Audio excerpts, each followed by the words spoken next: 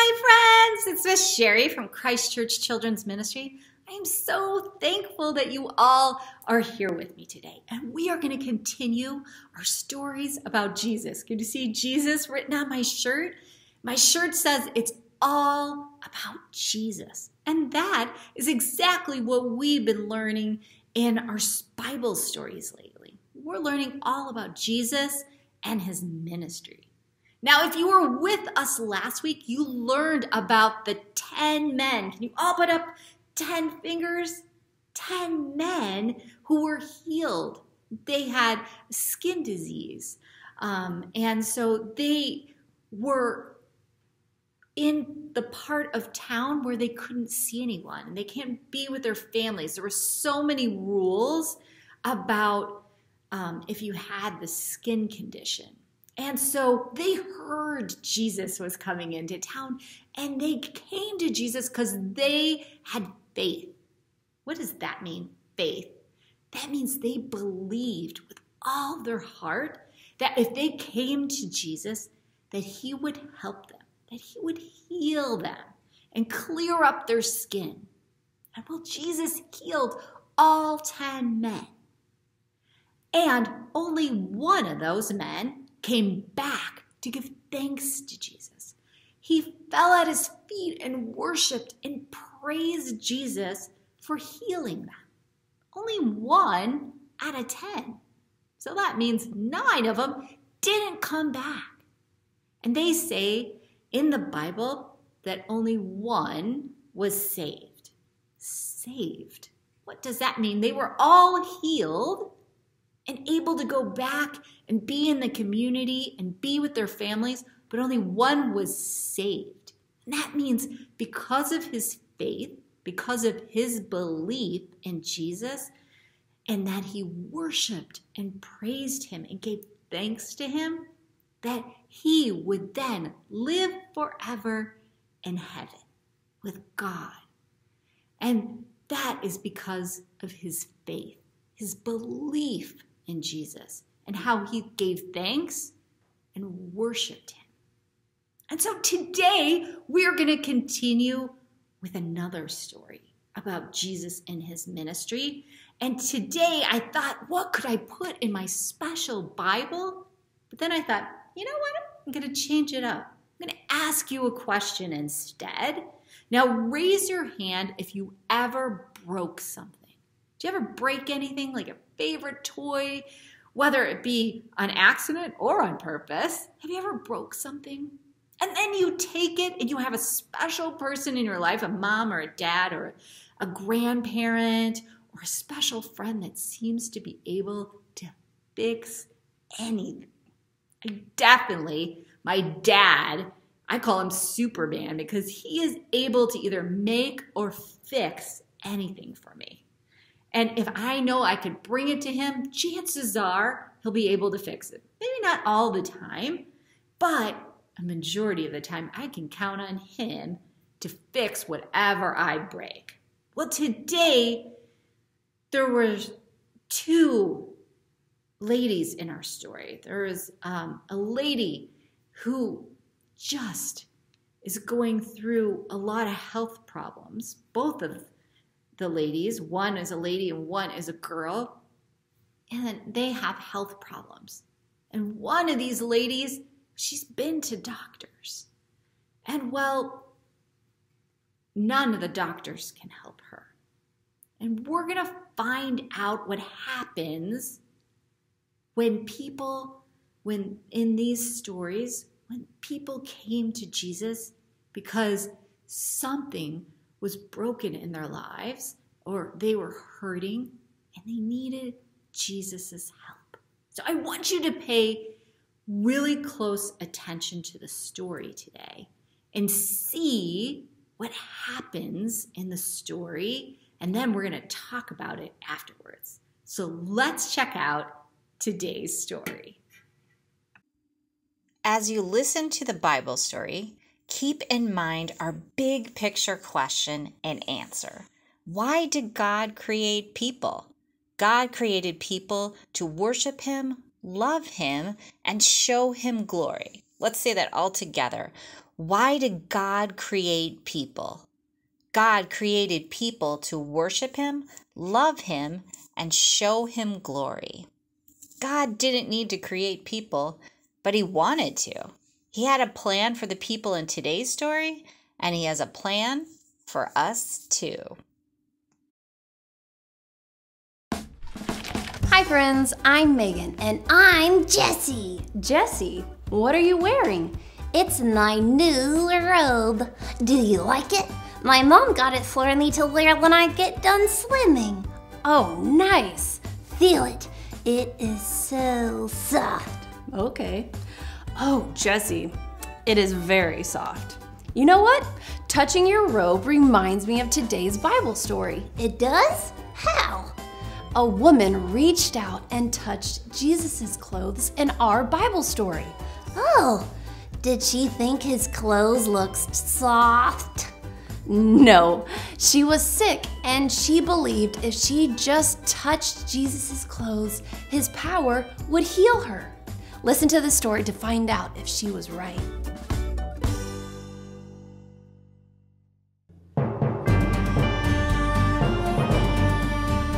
One day, Jesus was teaching people by the sea. A large crowd gathered around him. Suddenly, a man named Jairus, who was a ruler in the synagogue, fell at Jesus' feet.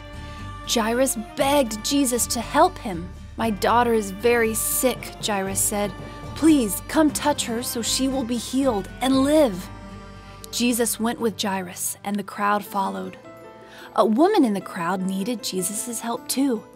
She had been bleeding for many years, but no doctors could help her.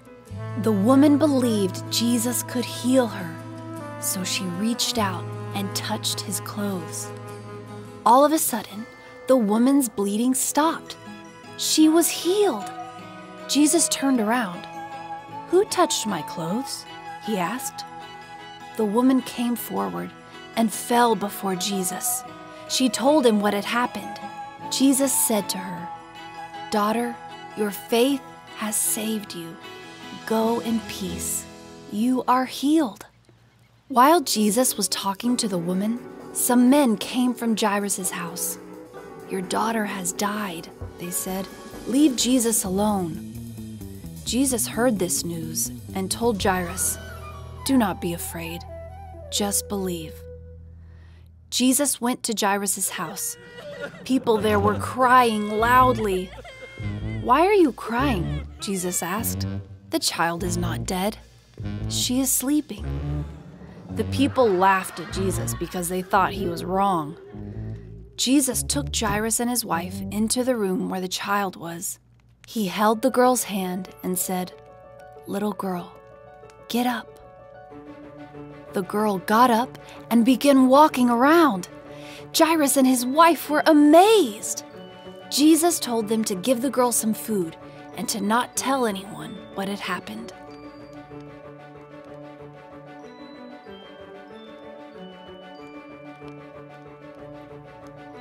Jesus showed his power as the Messiah. Jesus can heal and give dead people life. Jesus died on the cross and rose again to save people from sin and death. When we trust in Jesus, God forgives our sins and changes us to be more like his Son. Now that we watched our Bible story, let's go over our memory verse. Let me read it to you. It comes from the book of Isaiah. "Surely he took up our pain. The punishment that brought us peace was on him. And by his wounds we are healed." Isaiah 53, verse 4 to 5. Let's all stand up so we can learn our Bible memory verse motions together. Are you all ready to learn our Bible memory verse motions? Are you standing? I hope you are. Okay, so we're going to go really slow the first time. So it says, "Surely he." So we're going to point up to Jesus in heaven. Surely he took up, and we're going to keep pointing up, took up our pain. So we're going to put our hand on our forehead. Oh, we're in pain. Surely he took up our pain, the punishment. So we're going to put a fist to our hand. The punishment that brought us, so we're going to point to us, brought us peace was on him. So we're going to point back up to Jesus. And by his wounds, so we're going to make a mark where his wounds were when he was on the cross for all of us. And by his wounds, so we're going to point to ourselves again, we are healed. So we're going to put our hands up as we are worship and glorifying God for we are healed. And then we're going to open our Bibles and say Isaiah 53, verse 4 to 5. Are you ready? Let's do it a couple times together. Surely he took up our pain, the punishment that brought us peace was was on him, and by his wounds we are healed. Isaiah 53, verse 4 and 5. Let's do it again because Miss Sherry forgot peace in that one. Surely he took up our pain, the punishment that brought us peace was on him, and by his wounds we are healed. Isaiah 53, verse 4 and 5. One last time, so you all can practice it this week. Surely he took up our pain, the punishment that brought us peace was on him, and by his wounds we are healed. Isaiah 53, verse 4 and 5. Why don't you treat your family this week and practice it all together? What a story. Jesus really showed us how we need to have faith, right? We need to have faith. We have to believe. How about the story about the woman who believed that Jesus could help her? I mean, she had gone to doctors. Have you gone to a doctor? Raise your hand. Oh, I've gone to a doctor? She'd gone to the doctors and, well, nobody could help her. She was actually getting worse. She had no one to turn to. And she heard Jesus was coming into town, and she just had to touch his clothes. She believed just by being near him and just touching something that was on him would heal her. Now, the minute, do you think it was his robe? Do you think it was his robe that was special that healed her? No, Jesus said it was her faith. Because she believed, she was healed.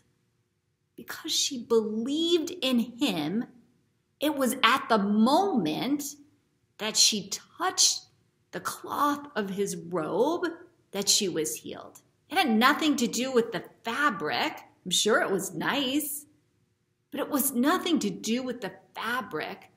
It was the fact that she believed in Jesus. She had faith. Can you say that? Faith. Faith means she believed with all of herself. She believed it more than with her heart and her head. She believed everything that was inside of her that Jesus could heal her. And it was just at the moment that she touched his robe that she was healed. And Jesus could feel it. She didn't touch him. He could feel the power go out of him to heal her. And by her faith, she was healed. I can't imagine her feeling. Could you imagine it? She fell at his feet and worshiped and glorified him. Now, right before that happened, Jairus had come to see Jesus because his daughter was so sick that she was going to pass away. And so he had come, he was very urgent. He needed Jesus to come to his house right then. Have you ever needed somebody to come just right now? Hurry up, right? This was Jairus. And the crowds that followed Jesus, just think, tons and tons of people were following Jesus because they have heard about how he was healing people. So people were coming from all over. And I can just imagine Jairus was like, come on, Jesus, you need to help my daughter, because he loved her so. And he needed Jesus to come quick. But Jesus stopped and he was talking to the woman. And now people came to say, your daughter has passed away. No need to bother Jesus anymore. She's gone. And Jesus heard them talking and said, no, it is not too late. And so he went to the house and he healed Jairus' daughter. I can't even imagine what that would have been like. But what is so amazing is that Jesus, he didn't even need to go with Jairus to heal his daughter. But he went to show his power. He went to go show that God's power was with him, that he was the Son of God, the Messiah. Can you say that? The Messiah. Jesus is the Messiah, which means the Son of God. And just by taking her hand, she was alive. I can't imagine the rejoicing, the joy, how they glorified Jesus in that moment and how they worshiped him. Just like I can't imagine the other woman, how these people would have glorified God for the rest of their lives because of what Jesus had done for them. Now, Jesus didn't need to go, just like he didn't need to touch the woman to heal her. He didn't need to be there. He could have just said to Jairus, go home. She's alive. But he went to show them that this is what he could do, that he has come to be the Messiah, so they could see how great he was and that he was the Son of God. I can't imagine what that was like. But Jesus calls us to have the same faith as that woman did. The same faith, belief, because we can't see him, because he's not here with us on earth, he asks us to believe in him. And when we do, he saves us. Just like that one man, Jesus healed the 10 from the skin condition, but one was saved because of their beliefs. Jesus asks us to believe like they did, like the woman believed in him. And when we do, we are saved. We are saved and we get to live with him and God forever in heaven. So friends, will you all pray with me today? Will you close your hands and bow your heads in prayer with me? Heavenly and gracious Father, thank you for the stories we learned today about the lady who had faith and about Jairus who had belief in Jesus and how Jesus showed his power. Show your power to us and help us to see you in our lives, at work. Jesus, thank you for coming to save all of us. Help us to believe in you and spread the good news to others, we pray. And all God's children said, amen. Well, thank you for being with me today, friends. And I can't wait to see you next time when we learn more about Jesus. Don't forget, our worship songs are coming up next. I hope you have an amazing week where you can feel the love of God surround you and pass it on and tell someone else. Love you all.